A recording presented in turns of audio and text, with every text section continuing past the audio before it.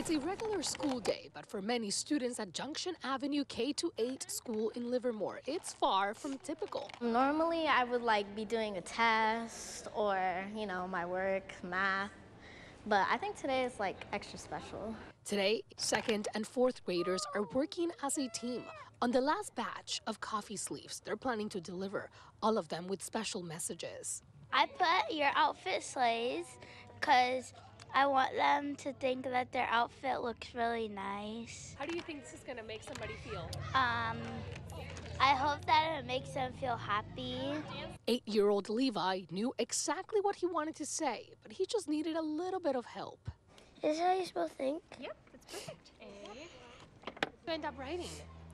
Always think positive, and then I drew a little bit of grass, and then a heart with arms, legs, eyes, a mouth, and holding a coffee mug. Who do you hope gets this? A little kid. A little kid like you? Yeah. A little kid who drinks coffee? No, not coffee. Maybe Gatorade. Maybe Gatorade. And then everyone can pick a coffee sleeve. The one behind this idea is their counselor, Jordan Key. She called the local coffee shop, Panama Bay, and asked if they would let her take hundreds of coffee sleeves for her students to write kind messages on them. And that turned into something even bigger. I'm very happy. I did not expect this to blow up like this. And then Steve Welty got back to me and he was like, I love this. We need to redo our coffee sleeves. This is so cool. Today, they're delivering 1,000 coffee sleeves. This is her contribution to the nationwide Great Kindness Challenge initiative. Over here are all the bags of all the messages that have been written. I think it's really nice that people support one another, even if they don't know what they look like. And after so much work, I was curious. So raise your hand and tell me something nice that someone has said to you. Go for it. I like your hair. I like your hair. I do like your hair too. So how did it make you guys feel when someone said something special, something nice to you? Awesome. I want to hear it. I can't hear it. Awesome. Well, are you ready to spread kindness? Yeah.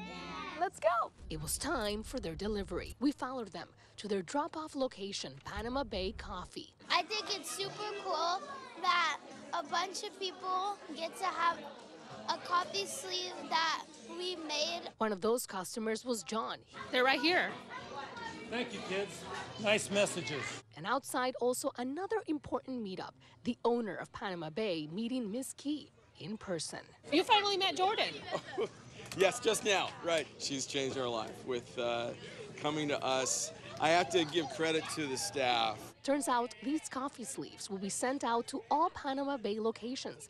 And now other schools also want to be part of it. Really hope that it'll make somebody's day a lot better.